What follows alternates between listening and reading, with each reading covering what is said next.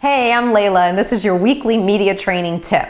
I can say probably the most important thing to work on before trying to break into the media is really discovering your on-camera personality. Now, the biggest mistake that most people make is walking into that audition or that meeting and trying to be someone they're not.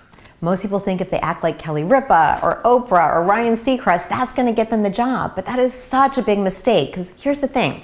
We don't need another Oprah or another Kelly or another Ryan. What we need is you. We don't have you yet. So really start looking within and discovering what it is about you that sets you apart. We all have something unique that we can offer. So maybe ask your friends, what are those 3 descriptive words that they would describe you as? And then start experimenting. Get in front of a camera and really allow yourself to be seen. Remove that mask that you've been hiding behind and let your light really shine. I know it's really scary. It takes some practice, but once you get used to it, we're going to love you. Your audience is going to love you. And that is what's going to set you apart.